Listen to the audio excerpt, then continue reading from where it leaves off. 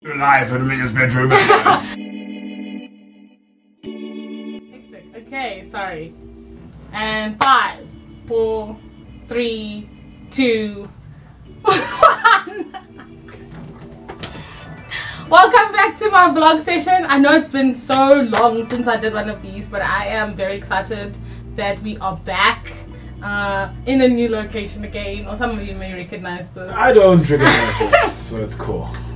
In a new location for some people, but yeah, we are back and we are going to do a series about, you know what, I'm not even going to tell you guys because you guys must just keep staying tuned, but you may recognize the face that I have next to me. He's been on one of my vlogs before. Please check it out. It's super fun, super cool. He was with the other group of people and we had a great time, but this time he's on his lonesome. You traveled all the way on your own. Dish, Melo's very far. Space is very far.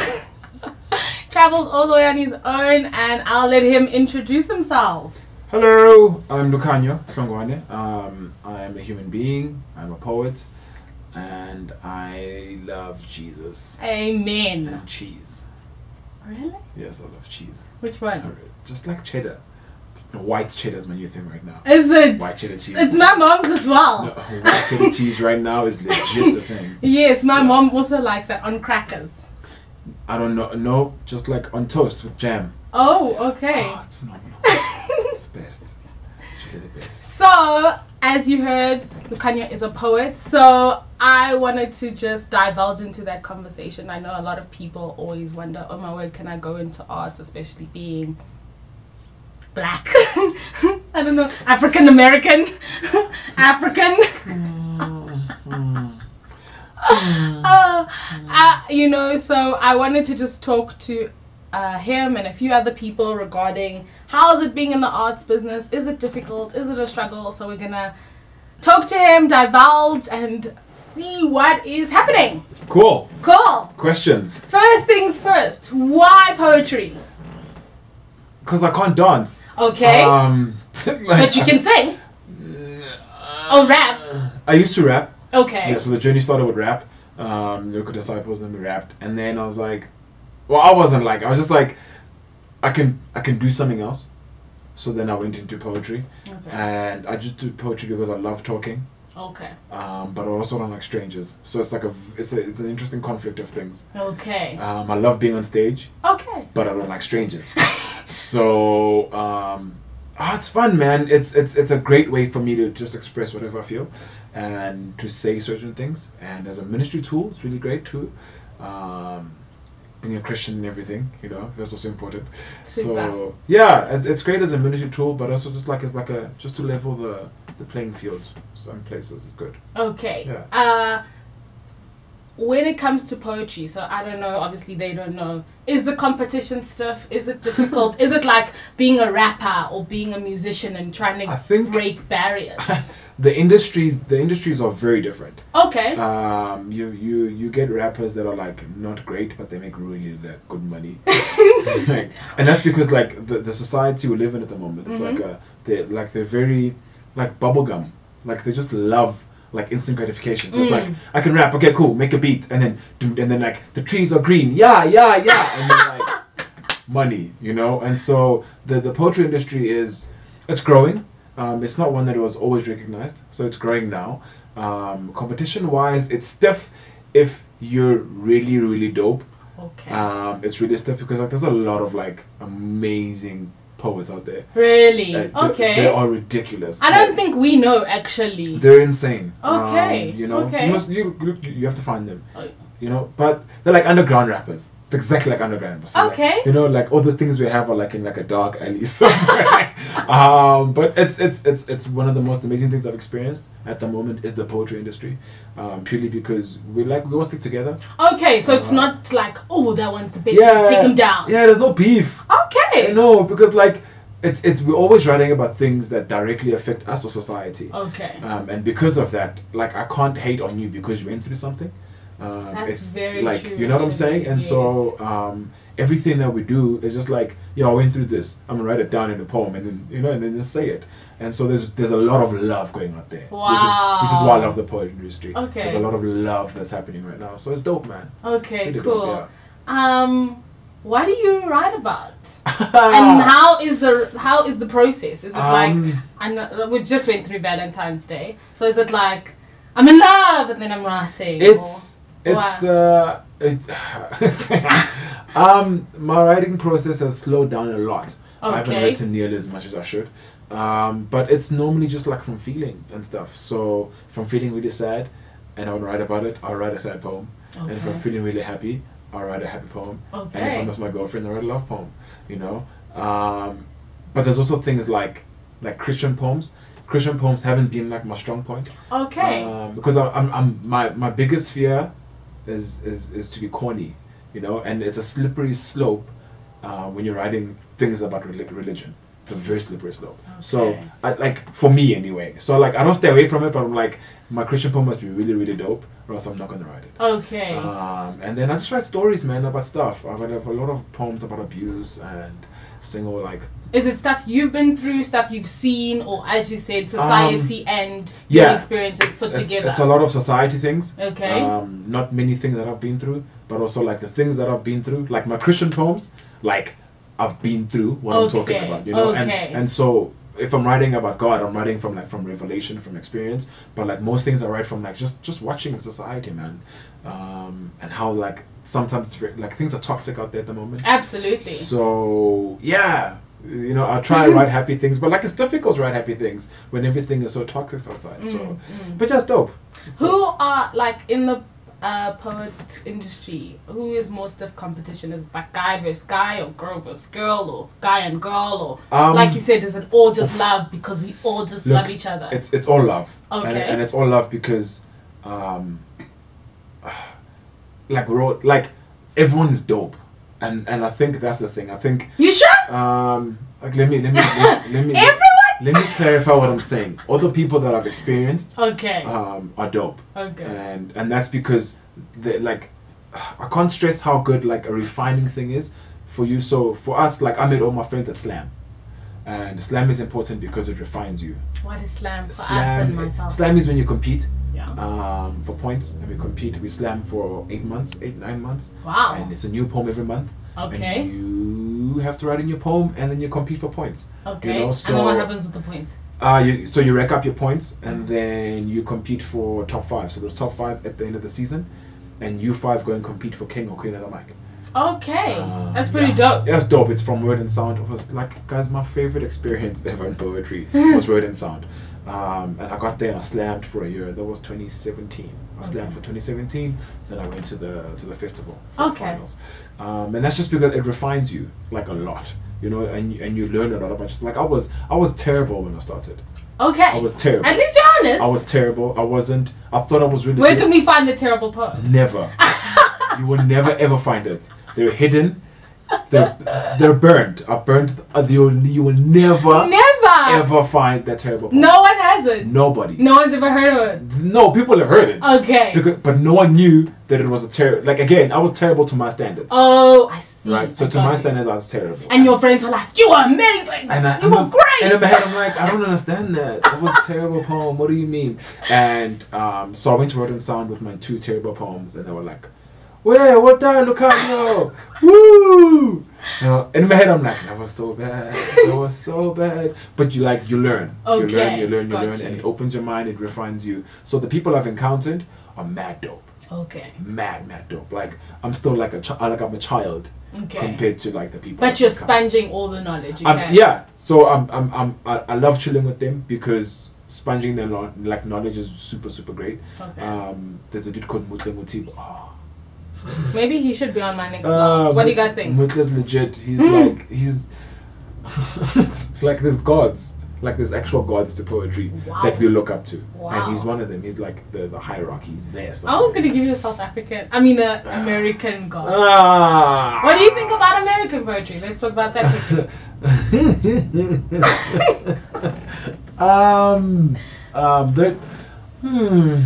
They're dope, man. I love Okay. Alicia Harris. Joshua Bennett. Yes, love him as well. Joshua Bennett. Obviously the guys from PIA. Ezekiel. Oh yes. Genetics. Jackie Hill Perry, Preston Perry. Joe Solomon is really good as well. So yeah, man. Like I pick who I listen to. So I don't listen to everybody. Miles Hodges is dope. Zora Howard is really dope as well. So yeah, like we write differently. American and like Africa, I'm gonna say. Okay. We write differently, and the rhythm of our writing is different. And I've experienced really, really, really like great South African writers. Like great. Some of the greatest writers I know are from here. Okay. And some really, really dope writers are in America.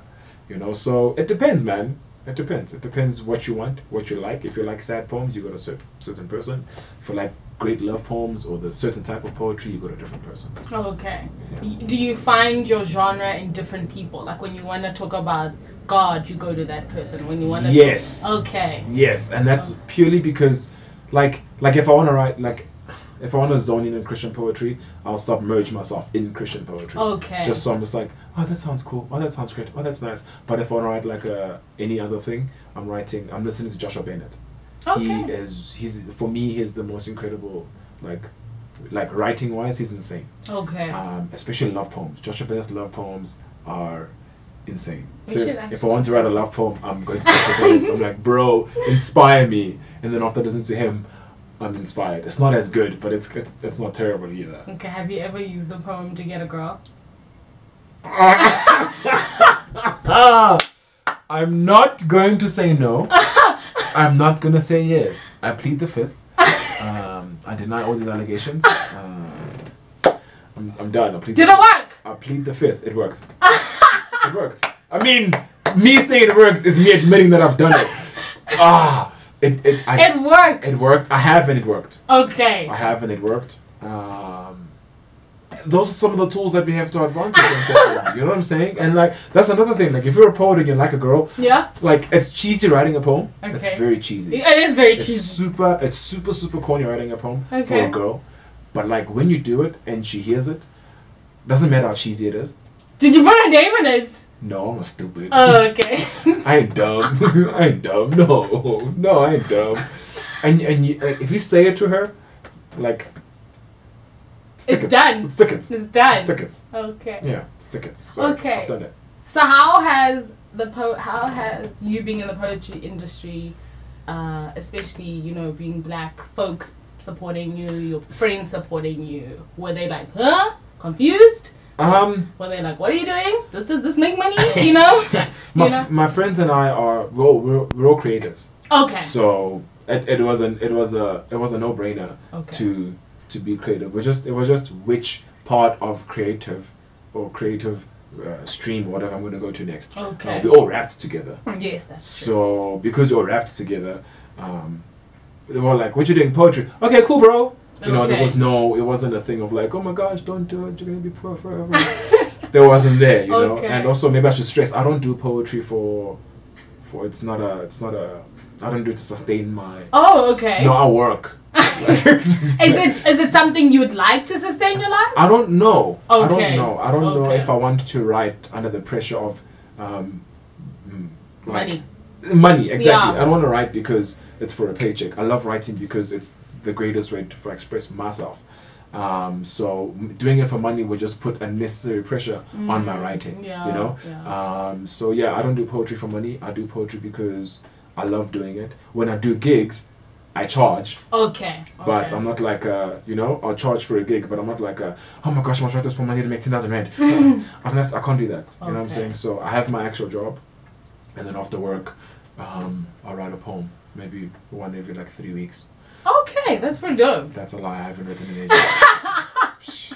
I'll cut that out. That's funny. So yeah, man. And your folks? My mother hates poetry. Oh wow.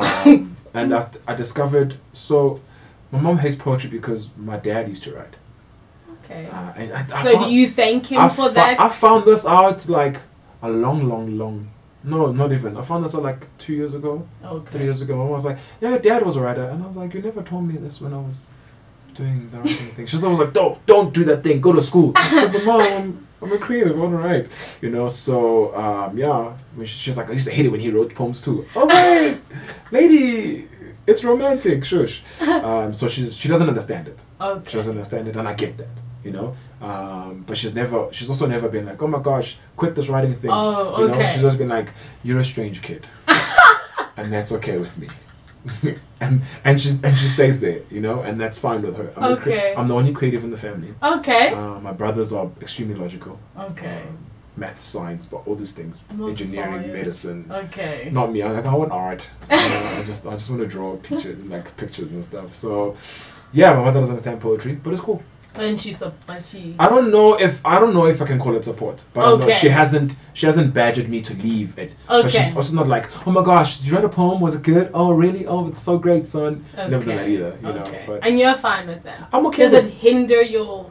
No, Okay. no. I think my mom and I have Writing become the process. closest of friends. Okay. Yeah, That's great. We're that's same WhatsApp group. Okay. Yeah, that's my homie, man. But nothing's hindered my writing either because I don't write and send her poems. Okay. So yeah. she's not there to be like, this word, what does it mean? She's, you know what I'm saying? She's not there. So I'm just like, I write and then I write and I'm done. And if I've got a gig, I'll tell her about it. She's like, oh my gosh, that's good with my son. And then done. Time out, change the subject. Did you pay rent? We're done. After that, we're done. That's it. No more poetry talk. You know? Okay. So she's there, man. She's there, but she's not like waving the poetry flag at me. Okay, No. cool. Not for me. Would you please give us a poem? I can. Yay! It's cool. So I'm gonna give you a background story to the poem first. Okay, so cool. a friend of mine wrote a poem called Voices, Voices. right? And his name is Tobani. Oh, what a G. Oh, I love you, bro. Hi. He's phenomenal. He wrote a poem called Voices, and in his poem, there's a line that says, "Gifted minds don't belong in boxes." And that's the line I took. I was like, oh my gosh, what a great line. Oh, I love this line. And then I was like, cool, I'm going to write a poem, but it must have this line in it. Okay. Right? So I wrote a poem. So this poem is in accordance to his poem. But his poem is dope. His poem is dope. So yeah, I wrote this poem because his poem, and then I wrote my poem. Okay. So it's Before you write a poem, sorry, I have to interject. So do you guys do that a lot? Steal lines or? No, I didn't steal his line. No, I told him, I was like, bro, I want to respond to your poem. Oh, okay. You know, we respond That's to each other. very respectful. Yeah, we actually. we respond to each other's poems. Okay, I but see. not regularly. But if it's a Okay. really, really dope poem, you're like, yo, this is dope, I want to respond to it. Yeah. Then you contact the writer, like, hey, do you mind if I respond to your poem? Oh wow, you Yes, guys because are it's super civil in respect. your industry. It's like- respect. I feel like it's not okay to just take someone's line of work and be like, oh my gosh, I thought about this myself. Yeah, Ooh. absolutely. That's not okay, you know? So Yes. when you write, it's like in response to this person, and then you do your poem, just to pay respect to the creative mind that wrote the original piece. I feel like that's okay, and I feel like rappers should learn the same respect. Anyway, Excellent. I don't want to throw shade. I'm a poet. I'm an ex-rapper. So anyway, life goes on. Cool. Okay. Poem is called "Whispers from a Raven." Okay. Raven the blackbird. Raven the bird. Okay. Yes. Not Raven to mind on. Not Raven That's the. so Raven. No, It's not the that. Future I can Not see. that Raven. Okay. No, Raven.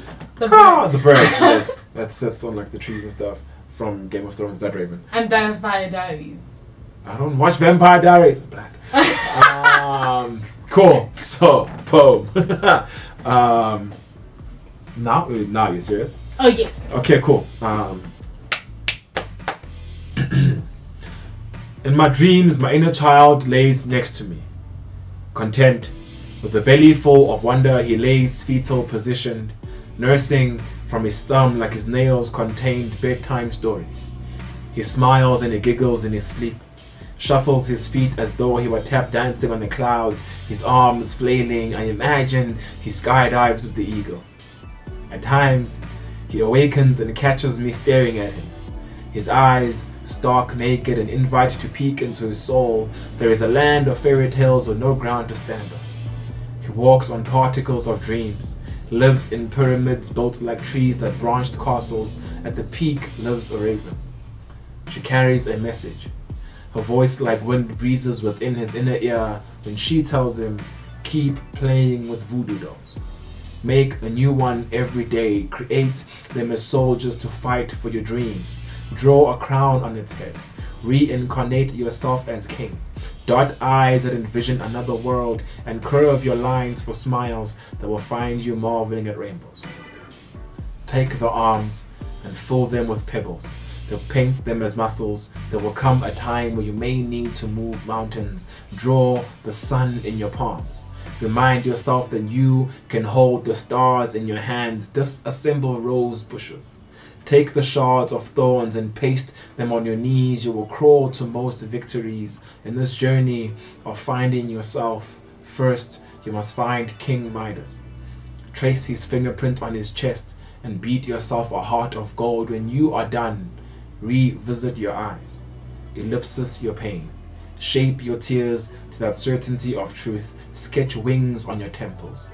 Gifted minds don't belong in boxes. When you awaken, rid yourself of this coffin-like body, unhinge as spirit, and walk on the dreams coveted by Icarus. You can fly. That was amazing. That was so great. Thank you. Wow, that's amazing. Thank you. Okay, so where can people find you and your poetry? I am on YouTube. I think my most views, I think I have 11. I was like, yes! Yes! 11 people watch my poem. Yes! I'm so excited. I know the name Lukanyo. Okay. Lukanyo. Hlongwane Hlongwane. Hlongwane. Oh, okay, that's a very interesting spelling. Right. Hlongwane. Yeah, I'm there. So, yeah, man. And then like just and I'm also on Instagram. Only one Lukes, and Twitter. Only one Lukes. Okay. And Facebook. Lukanyo Hlongwane. Okay. So you can find me anywhere. Just do this thing. Send me whatever you want, and then we can have a chat. Yay!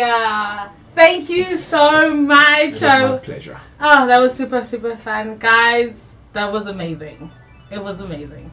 Thank you so much for coming again. You should be a regular. No. No. Thank you so much for coming, guys. If you have any comments or questions, or if you want to see him again, want him to be a regular, let me know. Do this thing. Must be here. Don't do this. It's too fancy. Must be here. Yeah. Do this thing. Send me an email. Follow me on all my social medias. Until next time, we will see you again. Bye. Peace out.